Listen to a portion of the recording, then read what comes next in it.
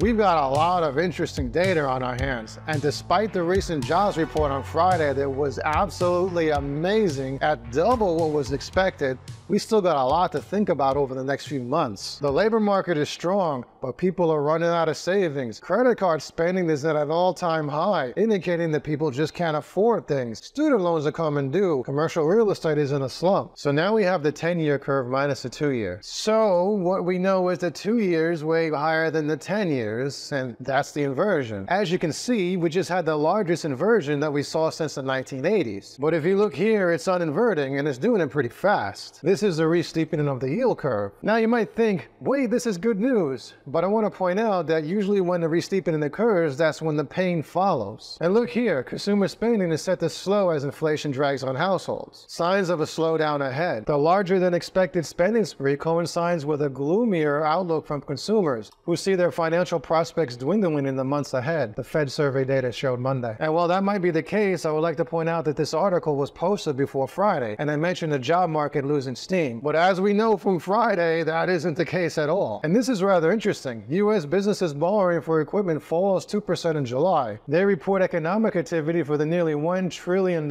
equipment finance sector, saying that credit approvals total 75.3%, down from 76.1% in June. But what does this mean? It means, well, if companies are not investing in new equipment, it's only a matter of time that we see companies not investing in new employees, or rather new hires. So guess what? Getting a better than expected jobs report as we just did might be a trend that might start to go down in the coming months. But then again, we're seeing that banks are tightening lender standards on loans and credit cards. We see a slowdown. And here you can see total consumer credit owned and securitized, shown in the rate of change of billions of dollars. But if we compare it to the delinquency rates on credit cards, shown in red on the year-over-year rate of change, look what's happening. As credit creation slows, we see delinquencies rise. You see, in a debt-based economy, as credit creation slows, there's less money to pay on debt. And then people go into delinquency, everything slows down, and then go into default. But if we just cut out the middleman, now look at the net percentage of domestic banks tightening standards for credit cards. And against the delinquency rate on credit cards, you can see that these two lines have a very close relationship. That as banks tighten lender standards, delinquency rates go up. There's no surprise that this is happening, and